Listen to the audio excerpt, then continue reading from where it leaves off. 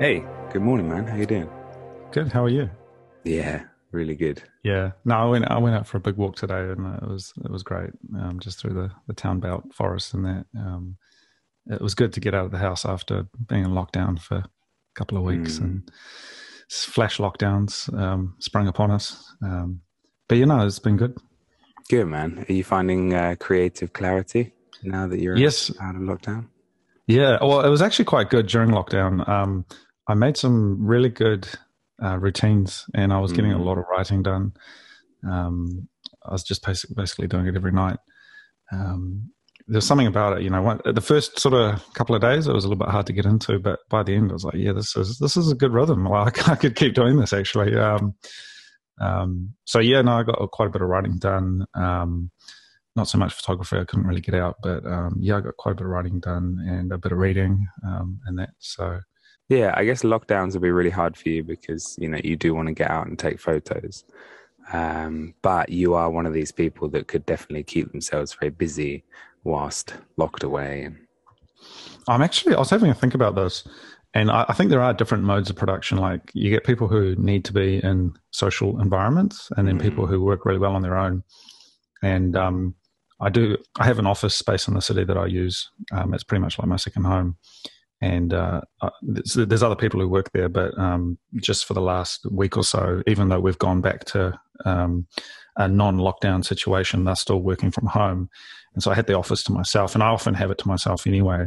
But I thought, this is actually really nice, just having like a huge empty office to my completely to mm. myself. And I was saying to somebody like, I reckon I would have been a really good lighthouse keeper. Um, Ah, you would. like like that sort of thing where it's like, I go and I'm perfectly content to just spend an entire day working by myself Mm, in a place, um, and I find it really energizing, um, mm, and mm. then potentially catching up with people at different times, but um, yeah, there's something about it. There's actually this idea. Have you heard of liminal spaces?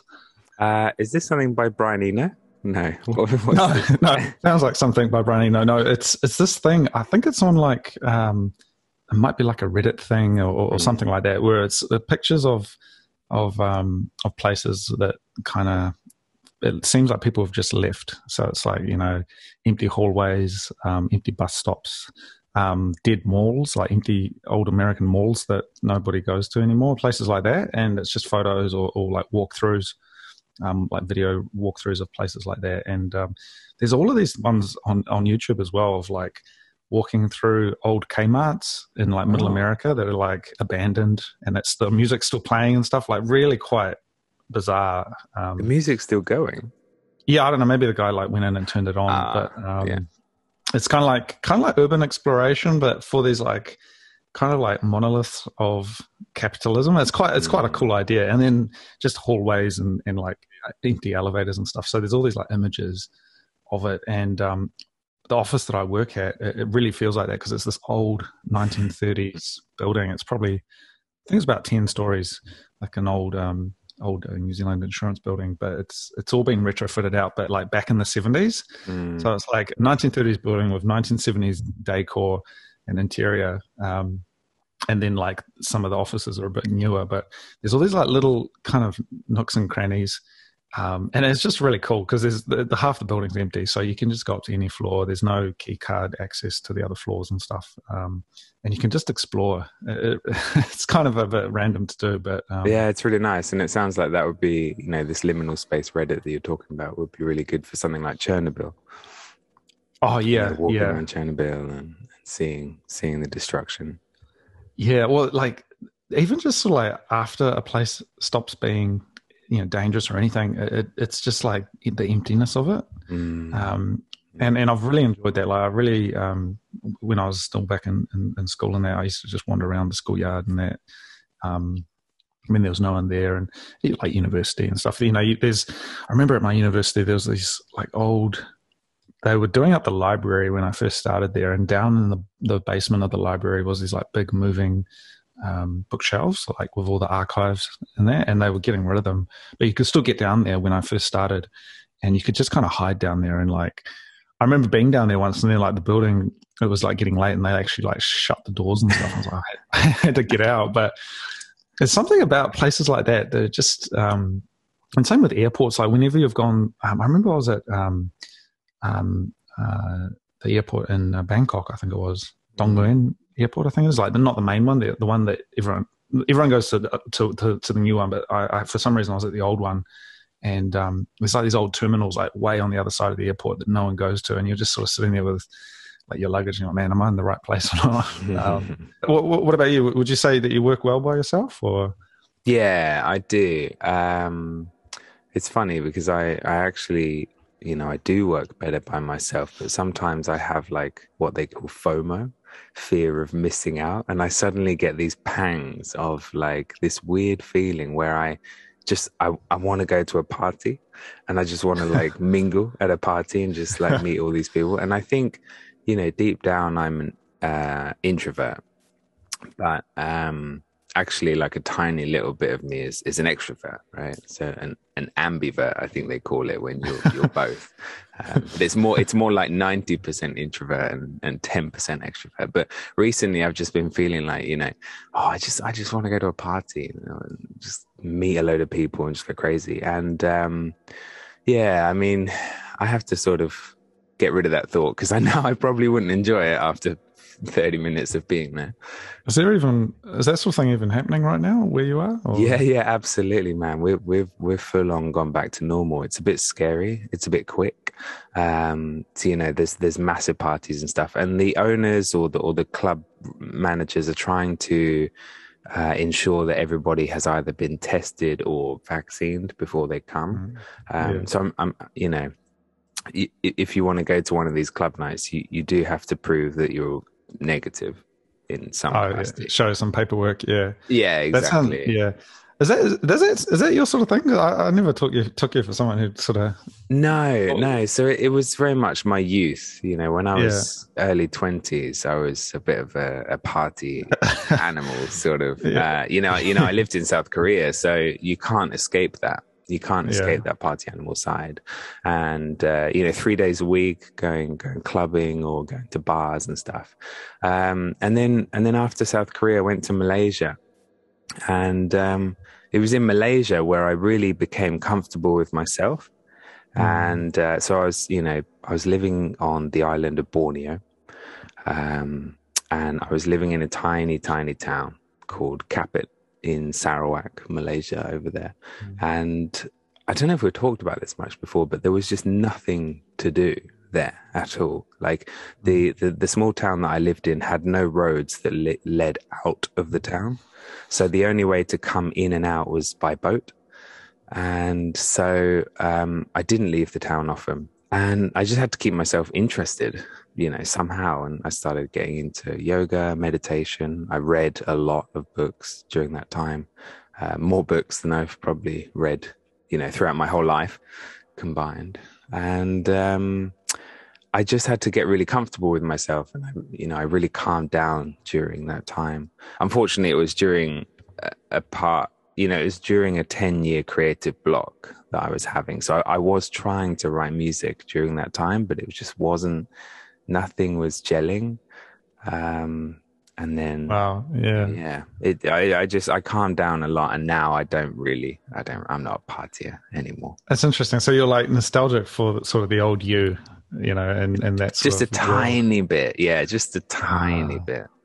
That's interesting, man. I totally hear what you mean though about the kind of the FOMO. Like, I think that's a big thing for people, many people today. Fear of missing out. Like, I don't know. Like, I remember meeting with somebody one time, long time ago in Tokyo, and we went and took some photos together. And this individual was from New York, and it really is quite a strange place, in that sense. Like, you get a lot of young people. And everyone's kind of on this, competitive bandwagon. It's a very tough place to live, financially, and that you kind of need to be born into money or be extremely successful to even make ends meet in that city. And there's this kind of certain social strata and sort of comparison that kind of intrinsically follows you everywhere. At least, from sort of my understanding, talking to people, and then it's sort of like, the classic Great Gatsby, but like just sort of comparing yourself to your neighbors and to your friends, and always running that kind of algorithm of like, what am I doing? Where's it happening? Where is it at? And I don't know. That was always quite a strange thing for me. Because I was like, man, what do you care? Like, it's sort of, it really is a strange thing. And when you take it on as, in a non-native way, like if you didn't grow up in that environment, it's like you can adopt that as a mode of operation. And in many big cities, you need to be like that, or you don't need to be like that, but it's a lot of people are doing that. But for me, it was always not normal because, where I grew up, there was nothing happening whatsoever. We made our own fun. And I was lamenting to someone recently about just the childhood we had. And it's like, it seems like every generation has this thing, but it's like, man, we used to just, like me and my brother, in that when we were kids, we used to just go out and play in the fields, we lived on this farm. We weren't farmers, but we lived on a farm. And so we had this we used to dig trenches and tunnels and stuff. And just in the summertime when the grass got really long and that, we could just sort of go and sneak around and, just kid stuff, there's these two big logs out the back, like huge, like 1.5 meter diameter logs. And we kind of like made that into a bit of a hut. And that was like our battleship when we were like 10 years old and that. And it was like, that stuff, it's like people don't do that anymore. It's like that's FOMO, like. Yeah. So what are kids, what are kids these days going to look back upon when they're older? What are they going to say? Oh, we played Among Us on Steam or something. Well, I mean, they'd be looking back on lockdowns for sure. but like, I guess one of the things I like, and this is interesting because it's like I was definitely, we grew up with computers, but it was like the computers were part of the fun, like we tried to replicate that in our games, I remember playing, Wolfenstein or whatnot. And then it's like we go out and we play that with my friends, and we try and do it in real life. And it was quite a wholesome kind of thing, and I really look back on it and I'm like, man, that was the good old days, like, that's FOMO. Yeah, and also like physically exploring your space, which really was the beginning of Derive. And, kids back when we were young, that's what we were doing, right? Physically exploring our town. I don't feel like kids anymore do that. I mean, it's strange because I remember, growing up, we were sort of surrounded by orchards and a bit of farmland and that. And we used to just sneak down. There's all these canals and we'd sneak down and just sort of like paddle along on the canals in the summertime. We'd make little rafts. We'd explore, places. And when you're a kid, people don't care, man. You can get away with anything, like, sneaking onto the neighbor's property and stuff. And it was like, it was so fun. And it just sort of, I don't know. Yeah. It gave me the sense of adventure. And it was like, in a way, games and films and that were like an addition to that. But there was this kind of like deep exploration of places, and even the urban spaces, like old buildings, the schoolyard, that sort of thing. And we just had unlimited time. We had nowhere to be and nothing to do. Yeah, I remember back in school, like 6-week summer holiday. That's what we have in the UK for summer holiday at school. 6 weeks felt like a lifetime. You could do so much in 6 weeks, and now it's just flyby. Time flies, yeah. So I mean, I think there's a different value system, and I'm always curious about this value system of people from different places and different backgrounds, because what's important to people, and what do they value. I was having another talk with somebody as well, like recently, and I was trying to understand, like, getting into this mindset of what I want to call the American mindset, which sounds very, very vague, but this idea, this kind of attitude, because I've never been to the United States. Have you been, by the way? Yeah, I've been quite a few times, all over Chicago, New York, Florida. I mean, I had totally intended on going, but obviously that didn't come together with everything. But I've long been interested and fascinated by kind of the American psyche, and so much. I've read so much. because New Zealand is kind of the opposite. It's the small country. It's not really anything. Everyone's like, oh no, we're not much of anything. Whereas it's like the US, and there's so many different places, and kind of each part of it has its own sort of story, right, and its own history, and I mean that's like DERIVE right there. I'd really love to go, and I'd love to go like to places sort of off the beaten track, places that no one would normally go, because it seems like even there it's like people tend to stay. They're on the East Coast, or they don't really see the things that are in between that often. So I'd love to just go and do the road trip. Yeah, I think I'm quite interested in doing that as well, especially buy something like a bike or motorbike. Ride a motorbike through America would be absolutely amazing. And I think I am kind of. It's weird. I sort of feel like really nostalgic for America somehow. I don't know how to explain it. It sounds really weird, but I feel like, because I know so much about the culture, I've watched loads of American movies and read loads of American books and stuff. I feel like I kind of do know the culture quite a bit, and it fascinates me. There's sort of like inner city culture. I love all that, and then, as you say, the sort of rural backbone of America. Yeah. It's such a fascinating place, and maybe we should go on a road trip, man. I was going to say, man, like we should bring the girls and go on it. Because have you ever driven on the wrong side of the road? No, always on the left. we might have to learn, because I've been watching these videos of again, this is just me like lockdown wandering, but there's these videos on YouTube of these guys, and he's just driving around like parts of Texas, and it's like like the hood of Texas, and it's like it looks so fantastic. It's like these just like flat, with the railway track, the Union Pacific like abandoned railway track, and the old brick kind of like Alamo buildings, and just like flat, but it feels like it's out of a movie, and I mean, but it is, and the people there, because they're in it, they don't see it, but it's like, I think we're the ones potentially coming in who'd be like, wow, this is it, Which just the same as with New Zealand, it's like most people here are like, oh, it's quite hard to see it because you grew up with it and it's so familiar. But with that sort of that curiosity of new things, that kind of, spark of interest that you get from going to a new place. Yeah, we might have to go, because we have quite a few people that we know in America, don't we? Both. Yeah, we could do a road trip, and if we because we could meet up in California. I reckon that would be the easiest way to start, maybe, or either that or the other side. But then just sort of like do it, as a sort of bit by bit, Absolutely. Would you want to visit like every state sort of thing, or just pick your states? I reckon Jack Kerouac sort of, we'll follow the highway. Definitely Texas. Austin, for Texas, sure. 100%. Texas, California. I'm also really interested in Oregon, like that sort of Pacific Northwest. I'd like to go to Denver. There's a lot of Denver. I'm really keen on there's these huge forests of like redwoods and that, and there's these guys, and they're like, because apparently there's like all of these.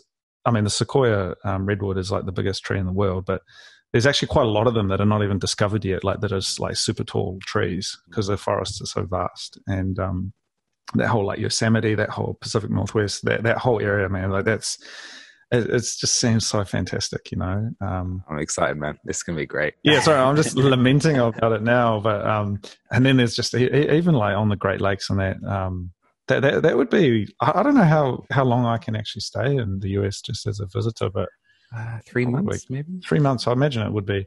I reckon we could see quite a bit in 3 months. Yeah, definitely, 100%. And I reckon I wouldn't be against trying to learn just to drive on the right hand side, because again, when I watch these videos of these like people driving around on YouTube, they got the dash cam, and it always feels strange when they go to indicators. I'm like, no, it doesn't feel right. I think you'd get used to it pretty quickly, but it might lead to a few hairy moments. Yeah, man. Okay, America, it's on. Cool. Next time we can 2020 something. 2020. Yeah, 2020X, yeah. 2020X. Yeah. Awesome, man. Well, Sweet. I did want to talk a little bit about some new music today. Oh, yes. Because Fragments. yeah, as you know, I just released a new record, new album called Yeah. Fragments.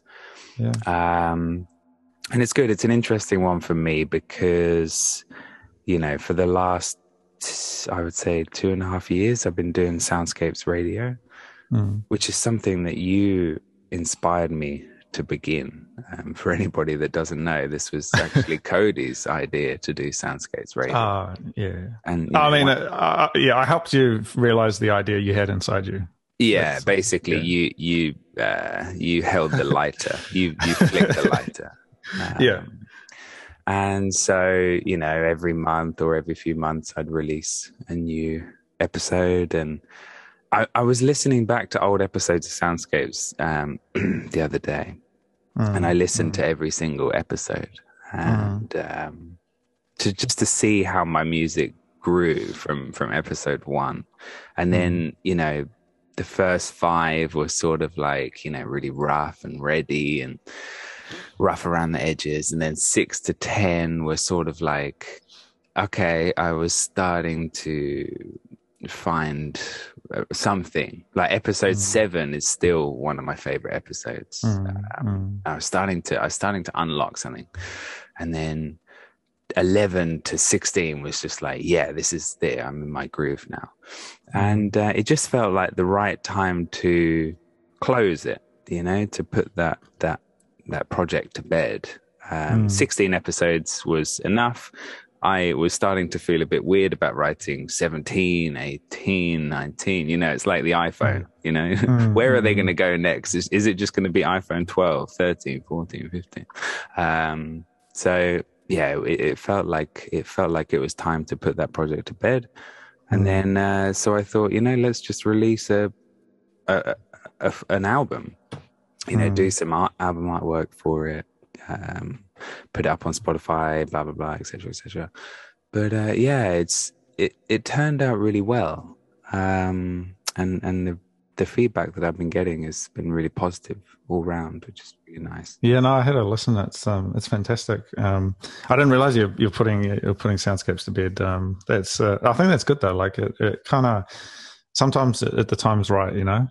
Yeah, it felt like the right time because, yeah, like I said, it's gone on for a bit long now. But nothing's changed about my compositional style. It's just that the naming system is going to be different from now on. I want to focus on more real albums, and I'm going to make all of my albums from now on the right length for an LP. So if I did want to release a vinyl, it would just be straight onto vinyl, side A, side B. It is an interesting concept, like how you can keep work going and how you can manage both the hype of creating work and kind of talking about your own work, and then also kind of keeping things kind of going. I think it is a challenge, you know, and we might have talked about this, but I think it is easy to hype something so much that is kind of upcoming and it hasn't even come out yet. And so you do need to, like, keeping a daily practice or a regular practice is really important. I think, like, you know, keeping on doing what it is you do. And also I think having work, especially numbered sequential work, it can almost be like, as you say, the iPhone 12, 15, whatever. And then it's sort of like you're just churning it out almost. You know, where's the evolution of it? And I think that evolution is the important thing. So even if it does get the numbers on it, like, which is totally fine, as long as there is an evolution and it's continuing to evolve, which is, I guess, where I'm at this point with Wanderer 10, which, you know, it's been a sort of a challenge over the last little while, to kind of bring that together. But I've been working on that 10th edition. Yeah, as an evolution of everything that I've done up until now, and it seems like every time I do a new edition of the magazine, it kind of does that. But this time, definitely, it's pushing it further. You know, looking at a larger format, moving to a twice, you know, A4 size, effectively twice as big, and you know, looking at just sort of the format, the printing of it, you know, a whole bunch of different aspects, and trying to also relocate the operation here back to New Zealand, which has been as you know, a multi-month, almost a year now, just trying to organize all of that. Is that quite difficult? very difficult right now. There's a global shipping crisis, so trying to get stuff onto a container ship, because I got quite a lot, like I think 300 kgs of stuff. So you can't just ship that on the plane. So I have to get that onto a shipping container from a port in Taiwan and get that over to Auckland. And it's just to organize all of that is a bit of a mission, having to get customs declaration forms, all of this stuff, which it's been fun in a way, but it's also quite challenging. It's all part of it though. But getting that back to New Zealand so that we can make this into kind of the home base for that, and sending it out from here, being a local operation, as opposed to trying to like distribute it. I think the world, it's not quite ready for that now anymore. Like I think things are moving back to being local, and then sending it out from a local base, and that's kind of what I'm looking at is sort of centralizing stuff back here. Yeah, it sounds much better, man. Yeah, it's a challenge though. Like again, the logistics of stuff like this, people don't realize, but it's like so much that goes into trying to bring it all together. So yeah, it's been quite good though. So that office, the liminal office space I was mentioning earlier, that's going to be my home base effectively. So because it's quite a large space, and there's like a separate room, a whole area that I can use for myself. So that will be where the artwork lives. That's the studio. I've got some other people who will start working there with me. So we're kind of creating that collaborative space, which we've talked about before, that kind of the 3 Ps, people, place, and passion. Having a physical space that you can go to, I think really makes that work. And then you can like workshop ideas. You can go, hey, this is something I'm working. What do you think? Well, it puts your brain in a different, when you're traveling to an office or a studio or something like that, it changes your brain from being your home brain to your work brain, I guess, right? Yeah. And then when you come back home, you can still do stuff, but it's like you're in a, it's kind of like you're just cruising. It's not your main thing. So yeah, one of the big developments is, and again, just for the people listening, it's like Magazine 10, it's coming together.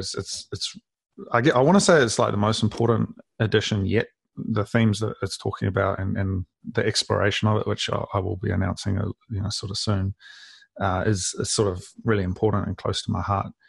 And then, kind of the mode of production, which is this space, which is quite a personal space at the office. It's, I've been there by myself, but actually starting to bring people in, but not just for the social aspect of it, but actually, people who are also sort of quiet creators in their own way. So, we go there and we can get stuff done, and then we can sort of disperse, but at least having that kind of energy concentrated there. I think there is something about it that makes it more than the sum of its parts. It sounds like you're going to start a movement or something. I love it. Yes, no, it is going to begin. And there's already, I think people will really respond to the idea, like I think that FOMO, again, I think the days of the Instagram traveler are over. I think not only are they practically you can't do it, but I think the attitude that goes into that, is over, and kind of the fakeness of it all. Yeah. I really feel like there's this kind of general wariness towards that. And so, because, you can look at that stuff and be like, man, how are they doing this? Where are they? What are they doing? What's the story behind this? But it is just the highlights, and it's the story behind it's often quite empty, fake, isn't it? Yeah, and it's this kind of presentation of yourself, whereas it's like, well, actually, you're not missing out on anything by saying that. You're actually, we're creating our own stories, and so I don't know, man. Like I have home parties here sometimes, and we have friends around, but it's very much, the people that we know, and people are welcome to bring, new friends, but we're not seeking out something, I know there's not anything out there that's sort of gonna. It's not enough to fear anyway that you're missing out on it. I don't know. Maybe it's different in a big city, but here definitely I feel really content just, pottering along and working through the stuff, catching up with friends every now and then. Good, man. But if we go back to, Derive Wanderer for a second, like how, and if you look back at your first episode, like I did with Soundscapes Radio, and then you look at number 10, for example, what do you think are the biggest things that you've learned or changed or improved on? I think it's become a lot more nuanced. Like definitely earlier on it was kind of snapshots and vignettes and kind of the experience of it. But the last couple of editions have very much been or there's been a little bit of experience, but most of it's been retrospective. Going through older work and trying to find the stories in it. And so I've had to really think about how I put it together and what I'm trying to tell. And so it's a little bit less literal and a bit more sort of poetic. And especially with number 10, which I'm working on, it's very much, the images and everything kind of coming together as a poetic piece, kind of a lamenting of the old days. Because, definitely when the first one came out, it was like everyone was jet setting around the world. It was this kind of like the inflection point of travel and that whole kind of movement of the Instagrammer. And I was always kind of against that. Like, it wasn't. It's always a problematic relationship, but like I kind of hated it. I just wanted to take photos and wander around. But now it's like people can't do any of that, and so it's leading to kind of a bit more introspection, I think, or I hope. But yeah, I don't know. The world's changing. It really is. Becoming more closer to home. People are becoming more caring about their homes and where they live, and skills. Like, seriously, I'm really starting to get a little bit worried that I'm not very good with my hands. Like, I can't make stuff. And I've been thinking about this recently. I've just recently gotten into woodworking videos on YouTube, and I'm absolutely obsessed with this one channel called Ishitani Furniture, and it's just this guy who is making just beautiful pieces of woodwork, like beds and desks and gorgeous drawer sets of drawers, and I have FOMO. It's a sort of different FOMO, but I'm like, shit, I can't do any of that. I can't make anything with my hands. I really want to make something with my hands. But I don't know if you've noticed, but on YouTube, there's this genre of video, which is kind of like Japanese people making stuff, and it can be anything. It doesn't have to be woodworking. It can be like making food or making bread or something like that. And they record themselves doing it, and there's no talking, there's no music. It's just like the silence of their room or their studio or something. And it's this whole genre, and I keep stumbling upon these videos, and they're so beautifully made, and the text is all beautiful and stuff. But yeah, this guy Ishitani Furniture, I really recommend checking him out. I can relate to that. I enjoy that sort of thing myself. It's quite relaxing. Actually, about a year ago, I started picking up welding. Oh wow!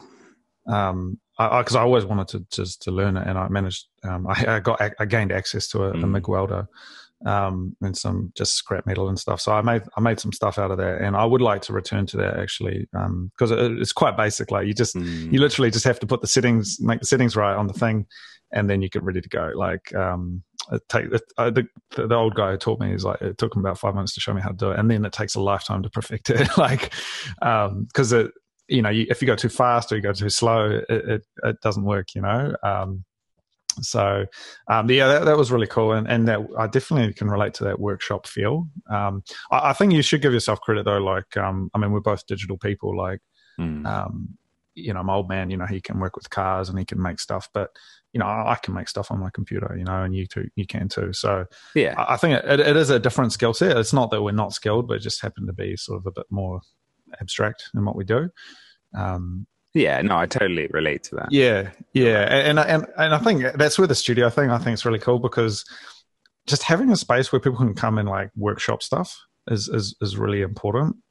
Everyone's sort of behind their screens, but actually having a space where it's like you can come and you don't have to actually even talk to anyone, but you can just be amongst creation. I think there's something really important about that.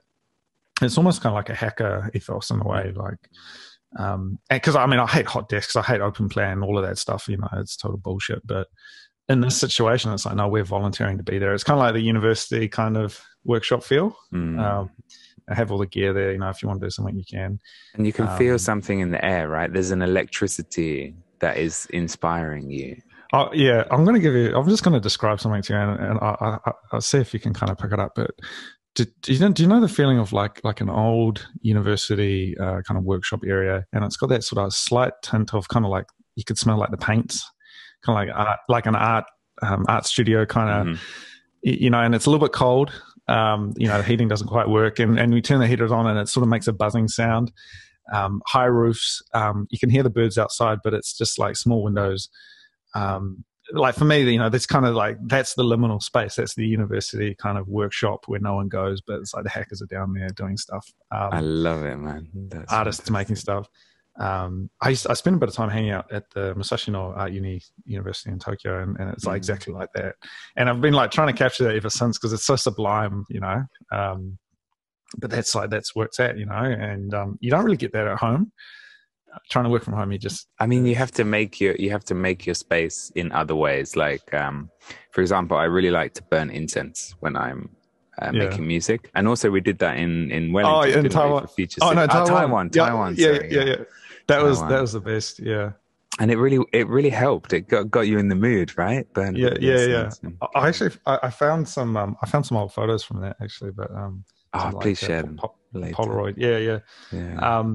But yeah, man, so I think, like, I guess sort of summing things up. So coming back to you started with FOMO, but I still don't, I think the Simon you are today, I don't feel like for me, it doesn't seem like he has the FOMO, but maybe the old Simon.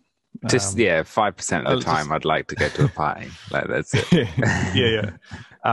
But you know, like, I think you're not missing out on anything. You know, no. And, you know, returning to like your space. You know, like what's your, you know, kind of your base, you know, area, like where you can just enjoy your own presence. You know, and I was even thinking, like, I talk about the lighthouse. You know, I'm the lighthouse keeper, but even though it's like, man, if we were going to do a mission to Mars, you know, it's like, you got to spend 6 months on this thing, or on a boat. You know, I was always thinking, like, in the old days, you know, it takes 6 months to get to New Zealand from the UK on like an old boat. And it's like, man, what are you going to do? You know, you're stuck on a boat, and people manage to do it. You know, they write. You know, and it's like there's something quite beautiful about that. And we've forgotten what it's like to just have nothing and not be able to even do anything. It's like not having access to anything digital, not having, you know, just sort of sitting there and being like, well, now what? You know, like, just being comfortable with yourself. It's something that you get used to as you get older, right? I remember when I was very young, the thought of going to watch a movie on my own, or the thought of going to a restaurant or a coffee shop on my own, was very scary. And I thought, no, of course I couldn't do that. Why would I go on my own? Everyone would think I'm a freak. But as you get older, I think it happened probably around about, 25 or something for me. I was like, became very comfortable with myself. Yeah. No, I think that's really a really valid point. I mean, you're talking to the guy. I mean, I go for 5-hour walks by myself. You know, it's like, it is what it is. You know, and I think the FOMO. You know, if anyone listening is sort of in that space, it's like, look, you're not missing out on anything. You know, you are where you are. If anything, get out of your room, get out of home, go for a walk or something. And if you're in a place where that's tough, you know, I know a lot of places in the world. New Zealand previously was just in a lockdown, and so you can't necessarily go out that much. But even just a small walk or something, it can kind of clear the air. You know, I was feeling a little bit down this morning, you know, just with a lot of things happening in the world at the moment. But I thought, you know, I'm not going to let this get me. I'll go for a walk, and I went out actually, and it's so much better. You know, I went down to the waterfront and went for a small swim actually in the harbour, which was beautiful. So there's so much writing about people who, you know, creative, famous writers and artists who use their daily walk as inspiration. Yeah. Time to think.